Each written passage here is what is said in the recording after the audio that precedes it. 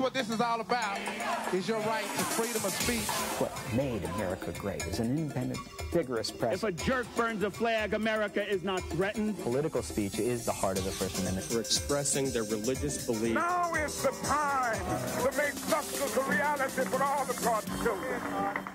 Welcome to Speaking Freely, a weekly conversation about free expression and America. I'm Ken Paulson. Today we're joined by the man who changed the face of television talk shows with a commitment to the kind of topics that once went unaired. It's a pleasure to welcome Phil Donahue. Thank you.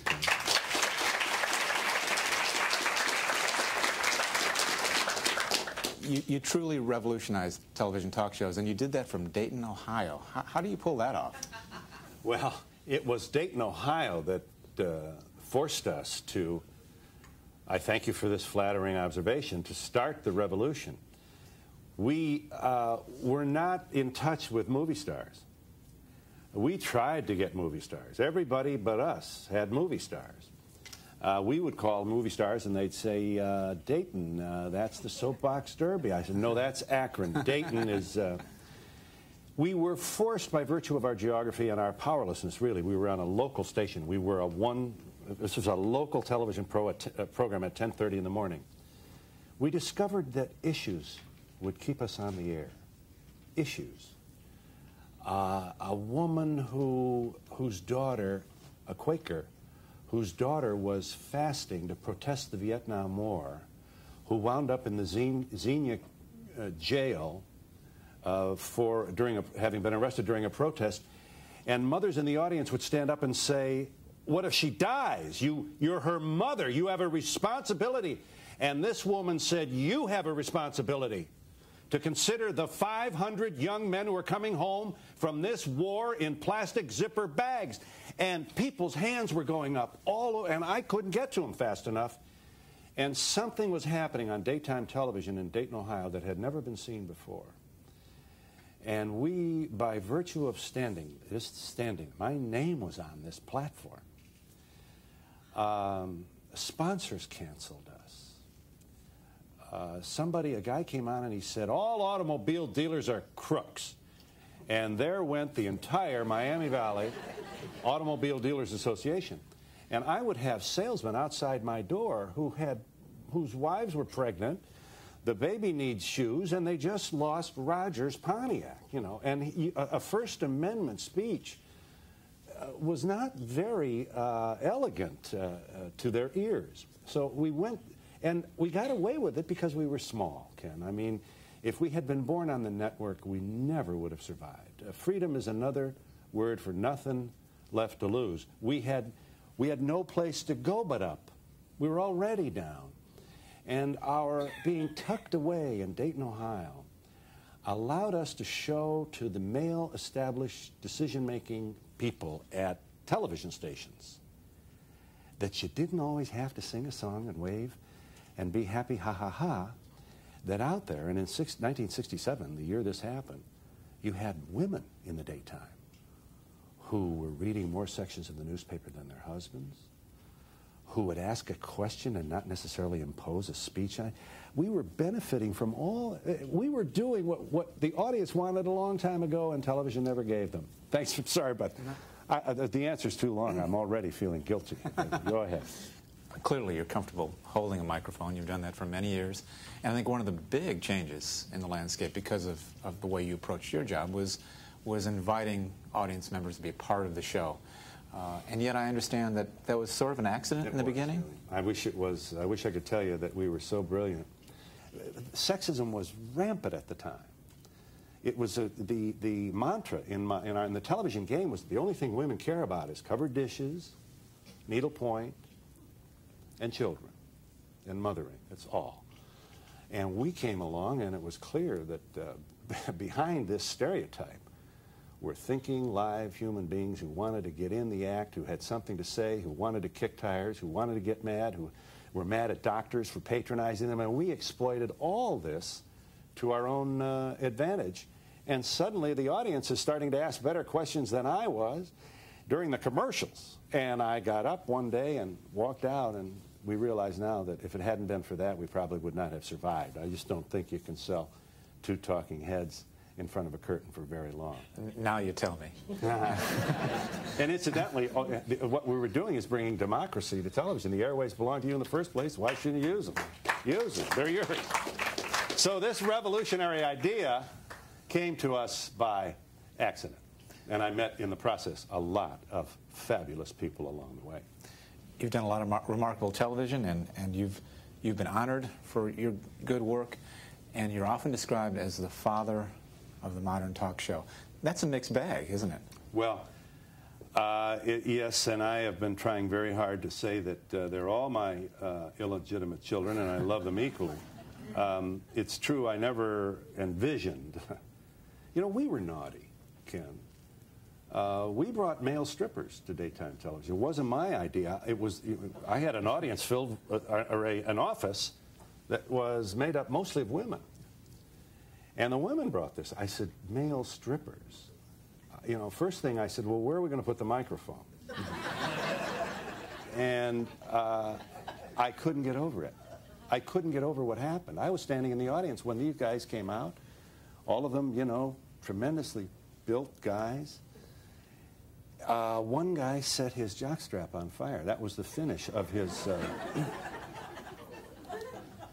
And your mother was in the audience, your baby sister, your girlfriend, your wife, and they were screaming. I never saw an audience so thoroughly entertained in my life. In my life. So these people had more fun than any audience ever had on the Donahue show, and that was just the first lesson of, you know, many of my ideas turned out to be terrible. So much of what we did was the creative work of very, very hardworking, bright young women who brought a point of view to this program that I often had no idea even existed. It was a wonderful education for me. You described the male stripper show as naughty. And by the way, how many male stripper shows did you do over the years? I'm going to give you a guess here. We were on the air for 29 years. We did more than 6,000 hours of television. And in those 6,000 hours, I'm going to say we did male strippers maybe, I'm going to say 11, 12 times. You talked about it being a naughty show, but it is a far cry from what you see today on television. Is it a logical outgrowth of the kinds of shows you did that kind of pushed the envelope? And are you comfortable with where it's gone? Well, you know, it's hard for me to be uncomfortable with what's happening on television today because I've been preached to so much in the 29 years I was on the air. I mean, there were viewers who got messages from God to get me off the air. There were people who felt that the United States of America was going to hell, and Phil Donahue was leading it there with atheists and doing shows like the March on Skokie by Nazis. We had Nazis on our program. So when people say, what do I think of this or that program, I'm a little bit hesitant. I don't want to. I feel that if the show's not worthy of consideration will fall of their own weight. We don't want a bunch of white men, and that's usually what it winds up being, behind closed doors deciding what you and I should see. I'm saying let's celebrate our fabulous, the amendment at the center of our democracy, free speech. Let's understand that those who go too far too often will fall of their own weight, and we will not chill people from saying unpopular things at times when others are screaming, shut up, shut up. So let's see what happens here. And incidentally, these shows tell us a lot about who we are. You know, how do we explain that these shows work, that they draw a very large crowd?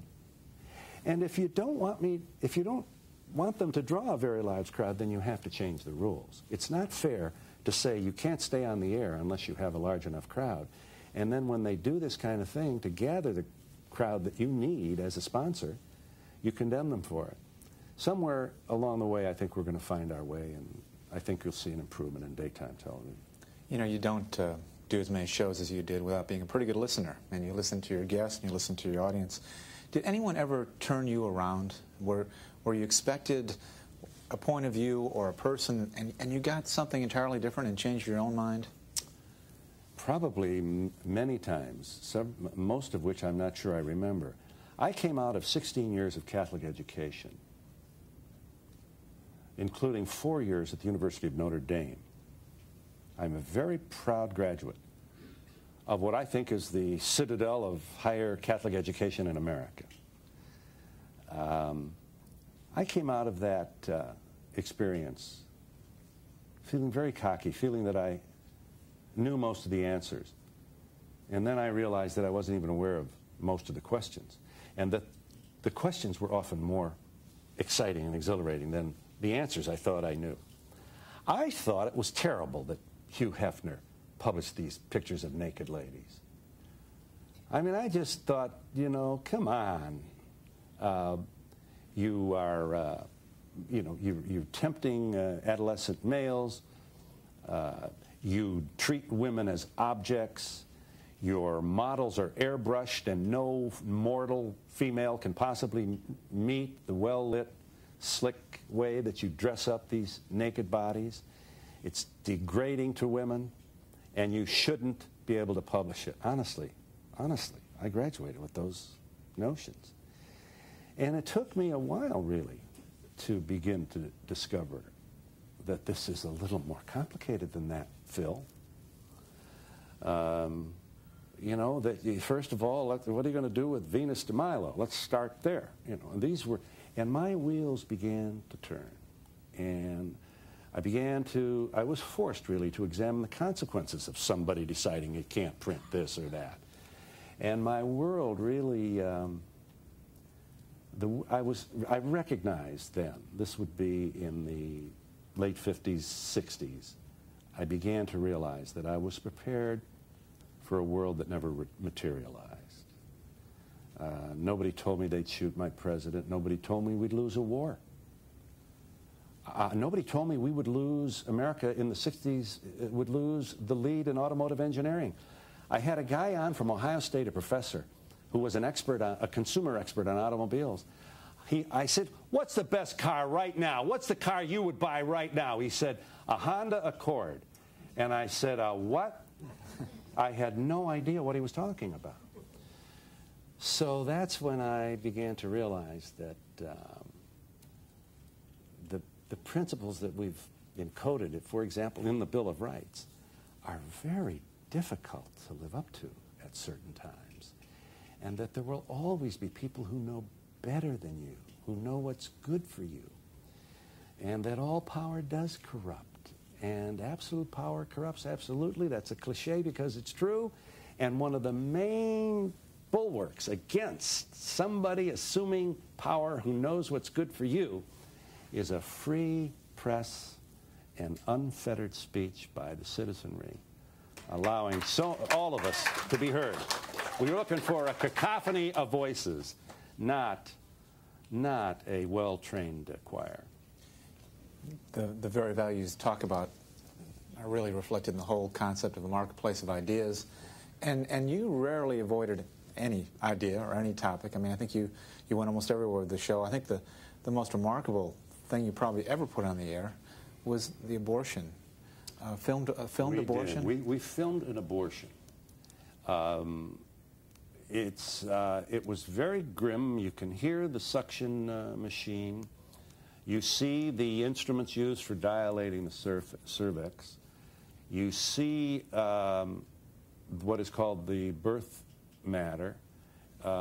It was very, very rough. It was one camera, and it was in Chicago. Of course, we got signatures from everybody. I think the patient remained anonymous, I think, although maybe not. We talked to her, we talked to her boyfriend, and then we took the film and we edited it, and we called up the Archdiocese of Chicago.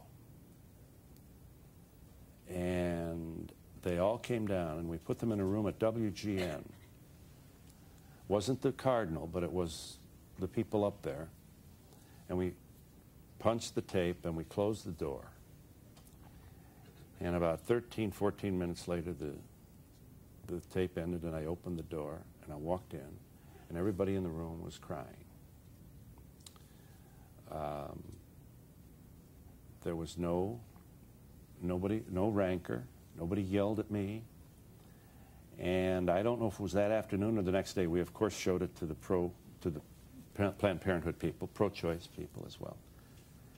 And the archdiocesan people were really wounded, but they didn't say no. There was enormous concern in that group that this made abortion look easy, and that we would be somehow encouraging young women not to be careful and go get an abortion, because look at this, it's not even, you know, it's easy. It only I think it took 7, 8 minutes for all this to happen, maybe more. I don't know, maybe it was 13, I forget. But they both approved it, and it aired. We put it on the air. Not all of our stations aired this program. Significant numbers of the stations declined to air the program. We were arguing that this is an issue that is splitting families. This is an issue that has moved some people to commit murder. And this is an issue that has thousands of women in the street marching, both sides.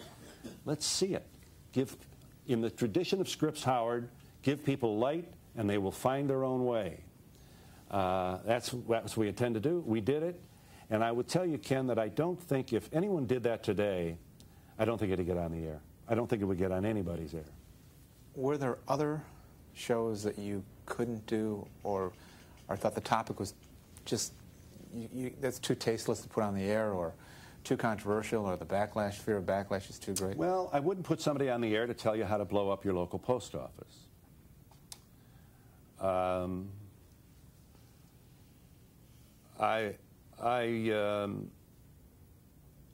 began to, as we went along, be very challenged by First Amendment ideals. And I had to, you know, I announced myself as an absolutist. And I'm a slow learner. It took me a while to realize, you know, you can't be an absolutist. Everybody draws a line. Nobody, I know, is going to stand up and support child pornography as one example. That's a line. Drawn a line. All right. Now I got to be humble. If I draw a line, I have to let other people draw a line. So when we talk about the First Amendment, we're talking about your line and my line. Which line saves the most babies? Which line ensures that we won't have a whole bunch of people behind closed doors, not allowing anybody to report on them, see what they're doing, take this or any other nation to its doom because they don't want to listen to the collective wisdom of the people? I'm not sure of that. I'm not as cocky as I once was, but I very much retain my support of and my, I hope, appreciation for the reason the framers put this in the first place. There's a reason. It's the First Amendment. There's a reason. They saw what happened every time a theocracy begins to make its move or shape in a society, every time somebody who'll make the trains run on time with no real respect for the people and their own rights. These are the first victims of a community that is not allowed to speak. So I believe that America's strength derives so much from this ideal. But I came to this in a long, circuitous way. I wish I had been smarter, faster. But I finally did come to the recognition of its importance, and the others as well, and how threatened they can be. My word. You know, these things can disappear right under our nose. Kaboom, they're gone. It's an insidious dragon that would slay the First Amendment privileges and rights. You talk about the people behind closed doors, and of course, one of the obligations of a free press is to keep an eye on government. And you did a fair share of that, even with your show, bringing in government officials, people running for office. There was one memorable day in 1992 with Bill Clinton, in which you asked some tough questions, and your audience turned on you. Oh, yes. Can you talk about that day? Well, the American people were saying that character was important to their selection of a president. And the Jennifer Flowers story had hit, you know, we have this strange convention now. The New York Times won't use it until the National Enquirer does. So the National Enquirer, the Star, and other tabloid magazines, and incidentally, the Monsignori of news, and we do have a conceit within our own community, you know. I'm a reporter and you're not. I'm the news and you're not. So, and even with that sort of unbecoming class system within journalism, the New York Times and the Washington Post and others have to acknowledge that if it hadn't been for the Star, it's at the supermarket checkout counter, they would never have gone with the Jennifer Flowers story. And I was arguing that, well, if character is what you find important, then the press has a responsibility to question Bill Clinton about it. And I did, on the air. And I got the Bill Clinton finger. I'll tell you, and it's a very intimidating finger. And it's right across the table from you. And my mother is watching from her apartment in Cleveland. I'm not going to answer that question, Phil. You're the reason for the cynicism in America. The whole audience. On my show. These are people who I think we can reasonably assume came because they kind of liked me. I mean, that's a vain thing to say, but, you know, that chance, 50% of them anyway. And it says, it's just, do you want to know, you know, don't smash the reporters who try. We want, you know, if an airplane manufacturer is using cheap parts to increase his profits and placing your grandchildren who will fly in that airplane at risk at some future date, I want a reporter hiding in the garbage can at the airplane plant. I want a reporter getting a job at the airplane plant. You know, and when that happens, oh man, the establishment just collapses in indignation. How could you? You lied. ABC took a terrible hit for suggesting that a supermarket's food meats might not be inspected or might be reused or there might be unhealthy. And nobody ever challenged the accuracy of that report. And yet a jury found we have such a hostility toward journalism now that a jury found ABC guilty. Never said a thing about whether or not it was true. That wasn't even important. They lied. They were deceitful. I want to see more of that, and I'd like to see. It wasn't easy, really. I don't want to be booed. I want to be loved. I'm like everybody else. But I decided back in Adrian, Michigan, when I was thrown out of a councilman's office, that being loved is not, and being a journalist are not necessarily ideas that can coexist. They may be mutually exclusive. And that you have to be willing to be unpopular, to go it alone, to ask questions that aren't popular, to stick your nose under the tent, to see what all the glitterati and the self-appointed and anointed are doing on our behalf. Do it. Encourage journalists to do that. And if they get booed, they get booed. Life goes on. That's a big problem because today's journalism, especially with the electronic people who are giving us news now on television, if they're not popular, they don't succeed. And so they're between a rock and a hard place. They're supposed to report what we don't want to hear, and they also have to be well-liked. That's tough. It's often tough. So what we want to do is encourage a press that's not so preoccupied with popularity and interested in getting the story that perhaps no other reporter is going after.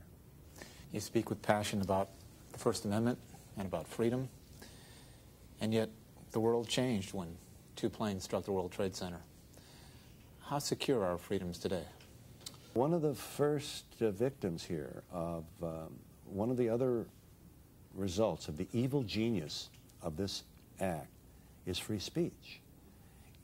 And what we need now more than ever, and what we needed then in the immediate aftermath of this tragedy, was more free speech, more robust dialogue. We needed a cacophony of voices, and we will disagree, and we ought to. But don't smear somebody you disagree with. You give yourself away. Be brave. Let's hear all sides here. The reason free speech is important because the founders believed that somehow, if a lot of people were able to speak, we'd find some wisdom there. Ladies and gentlemen, please thank our guest, Phil Donahue.